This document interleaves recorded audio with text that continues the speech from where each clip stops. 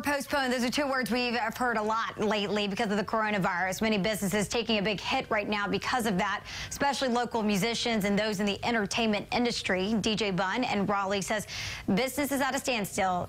Has been that way since February. He's now adapting like most. You can see here offering virtual services now, mostly for birthdays. Right now, he says the majority of his work is spent rescheduling. In fact, he's rescheduled over 160 weddings.